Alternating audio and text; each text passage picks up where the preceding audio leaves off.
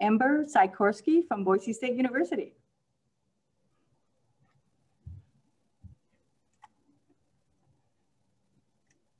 When you hear global warming, do you think of polar bears and icebergs? What about the smoke that hangs over Boise during the wildfire season? Do you think of diminishing snowpack at Bogus leading to a shorter ski season? Or even worse, a decreasing potato yield? How can we protect both our Idaho way of life and our planet? To mitigate global warming, we need to develop carbon-free ways to generate the power that we use every day. It turns out the biggest source of carbon-free energy in the country started right here in Idaho.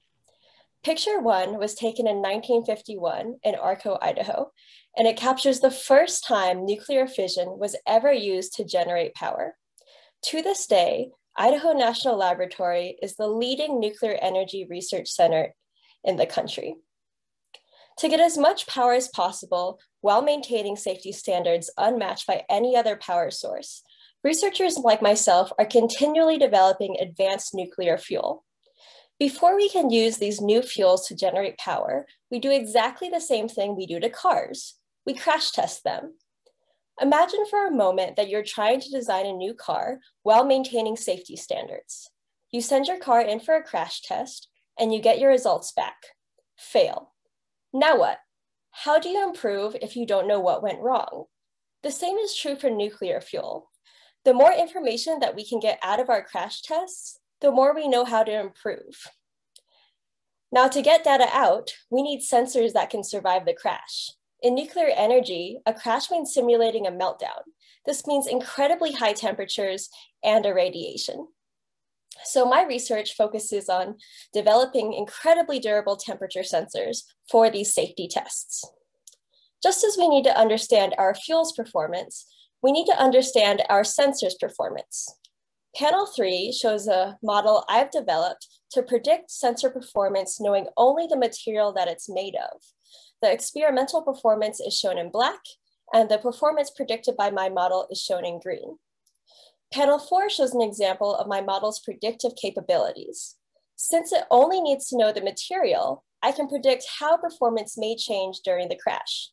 I've looked at several different types of material damage, and I've determined that irradiation damage in the form of technetium, shown in red, is going to have the most detrimental impact on our sensor's performance. Now we can focus our engineering efforts on mitigating this type of damage. By helping the development of these sensors, I aim for us to get as much information as possible out of our nuclear crash tests. This way, we can advance nuclear fuel, move away from fossil fuels, and hopefully preserve both Idaho and our planet. Great, thank you, Ember. So are you working with the Idaho National Lab, anyone there as you gather your data? Yes, I work really closely with the scientists in the high temperature test lab out at INL. That's great. I visited that before. That's quite fascinating to see it. So what got you interested in this area of research? Well, I used to do debate, and I would talk about developing alternative energy because we're going to run out of fossil fuels, and getting up every weekend and saying fossil fuels are going to run out was a good way to make me think, wow, we should really do something about that. Debate got you into this, but that's not a very linear thing. So that's interesting. No, not necessarily. And what kind of classes did you take to get you started on understanding more about this? Well, I started off in physics for my undergrad, and I knew I wanted to go into energy, and I found out that in a lot of institutions that's housed in the materials science department. So then I started taking a lot of material science classes. That's great. Well, thank you so much for sharing this. I wish you luck as well. Thank you. Success in your research. Thanks, Ember.